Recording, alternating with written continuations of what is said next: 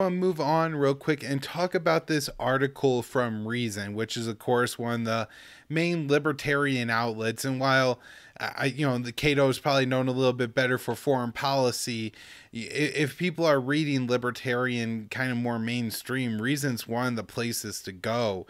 And so when they run an article on that just pushes China war propaganda. The title of the article is "Terror Washing a Genocide." It's by Ben Mock, who I haven't read before a Reason. Typically, their foreign policy is like Eric Boeheim or Fiona Harang, who I usually think are fantastic. So, that's one of the reasons I want to talk about it. And also because I think it's a good chance to just remind people that these reports from the Newlines Institute are absolute trash.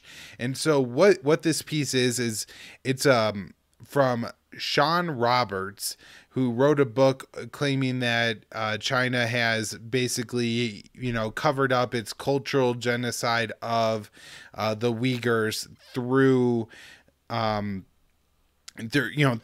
that, there's terrorism and everything like that.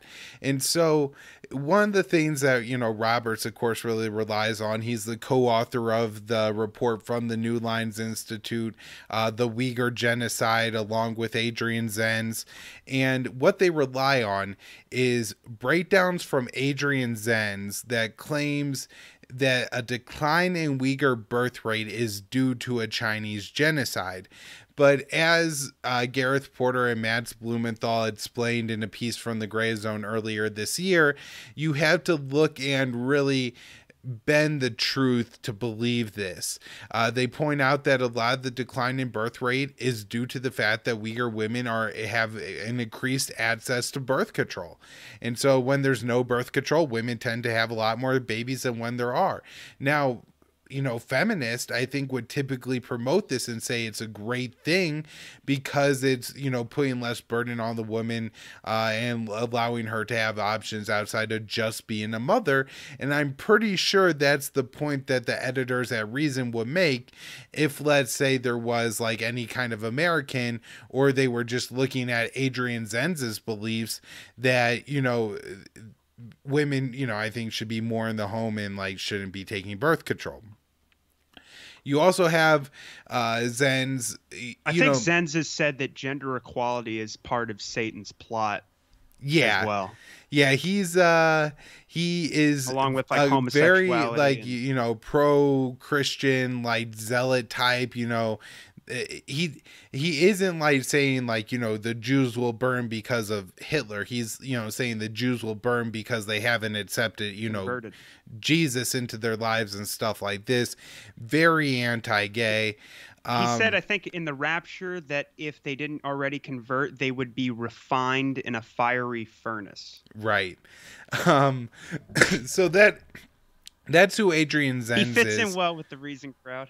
Yeah, that's, this is the person that all the work that, Roberts and others are doing on the Uyghur issue, a lot of it, almost all of it, is based off of Zenz. And so, and it's not only that, it's also that a very minor look at Roberts would take you to the Newlines Institute.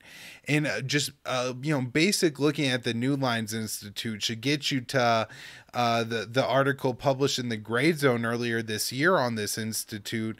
It's just absolutely defunct.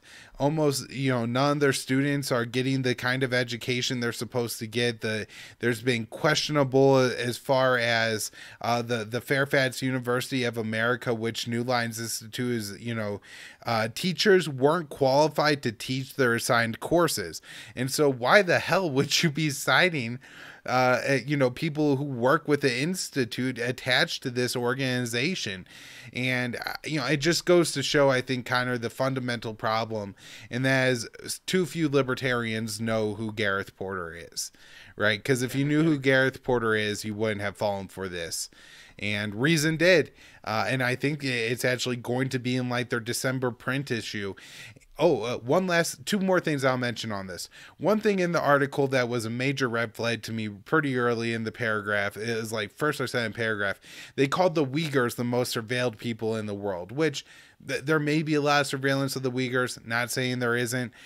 But to say that after it was just uncovered that Israel was spying on Palestinian human rights, leaders and members of, organizations that they later labeled a terrorist group.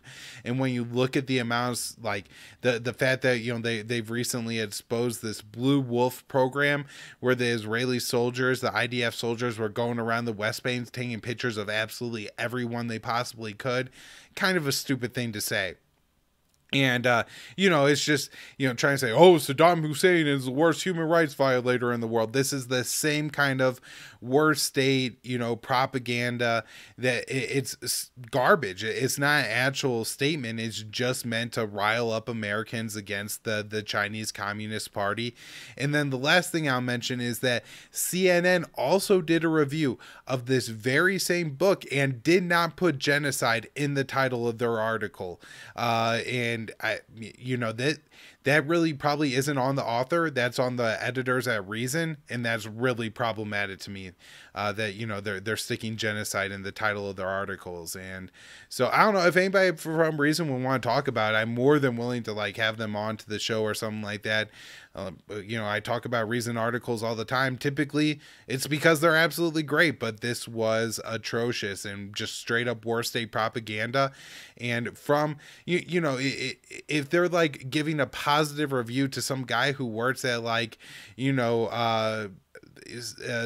West End Execs or something like that, obviously people identify that as war state propaganda, but here it's just because China's bad and everybody goes along with China bad, including the independent media. We had this very unfortunate thing going on here. Connor, I'll just add really quick. Zenz is he's part of that Jamestown Foundation, which was founded by Bill Casey, Reagan's director of the CIA. So it's kind of as crazy as if you were talking to somebody from West Exec, which is where I believe Blinken and Michelle Flournoy, that's their military industrial complex consulting firm. Yeah.